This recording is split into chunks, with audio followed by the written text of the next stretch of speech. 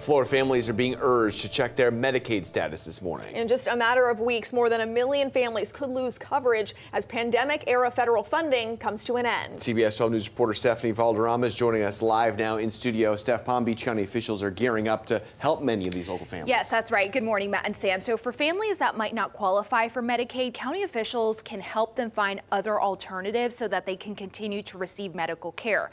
For families that do qualify, you're going to want to make sure all your paperwork is submitted and up to date so there's no lapse in coverage. But in order for local officials to help you, they're going to have to be able to determine your eligibility. And there are many reasons why people could lose Medicaid, including changes to income, job status, or household size. And that's also why someone might now qualify. As you mentioned, during the pandemic, the federal government made it so those on Medicaid had continuous coverage. Well, that ends at the end of July. And now families will have to go through the steps to requalify every month. Now, the process can certainly be challenging for lower income families who might not have access to a computer, reliable transportation, or stable housing. Others may even be facing the challenge of having a language barrier. And that's where this county bus comes in. It travels around Palm Beach County to make it simple for people to check their Medicaid status and also complete paperwork. It also provides many other services like tutoring for kids, life skill training, and also job assistance. What we want to do is make sure that people who normally wouldn't gain access through the normal channels, that they can come, they can walk in, they can get the help that they need.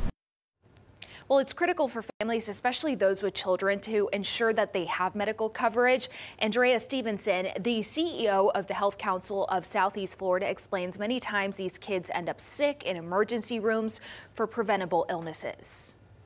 What we know is that when people don't have health insurance, they forego some of the preventative and the wellness type, checks that are really important to keep you healthy, so that you don't let things fall by the wayside. And then, at a later point, you're dealing with something that is perhaps a bit more serious.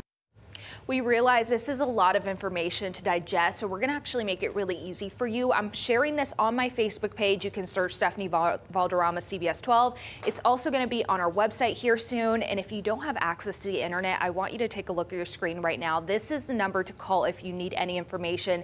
833-CSD-WILL. Hi, I'm Sam Kerrigan for CBS 12 News. Click the like and subscribe buttons if you want to see more stories like this that impact you.